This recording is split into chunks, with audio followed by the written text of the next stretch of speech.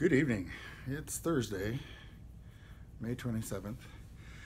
So as you can see, I've made some progress on flying fish, and I seem to have settled on 5 so far.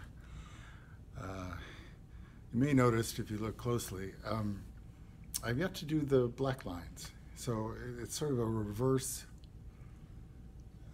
paint by numbers. Okay, so I did lines with pencil, and then I blocked in the colors. And this way the black lines will ride over those colors and hopefully allow me better control to get little nuances of space and so forth. And then, dabbing on the quote unquote, water blue. So, and then after that, the whole thing gets covered in a commercial clear glaze that I'll just sponge on. I like the sponging in part because it's the sponge just touches the surface and comes off. So I'm dabbing it, and that means I'm not wiping it the way I would with a brush, and I don't want the brush to move anything. The challenge here is I've made all the marks with the underglaze. I want that to stay, and by and large it does, but I'm trying not to take chances and trying not to have the clear glaze really be obvious at all. I could fire it without a glaze.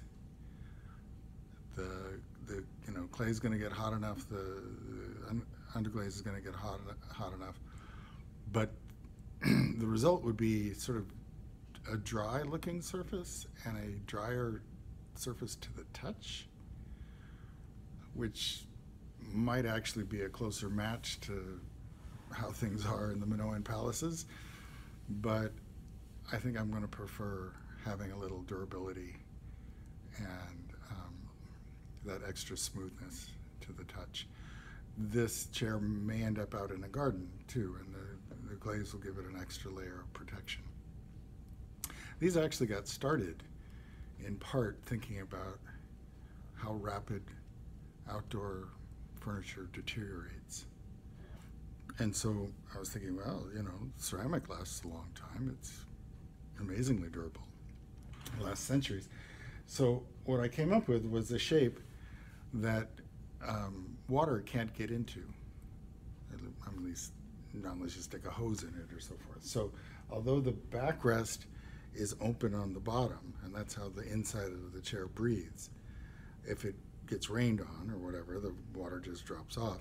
And the seat is also curved because, as any of you with experience with outdoor furniture know, sitting in a puddle is no fun. So, progress. Still hoping to have it done and in the kiln tomorrow, but with the holiday weekend and so forth, we probably won't see it finished till next Friday, week from tomorrow. So, have a good day.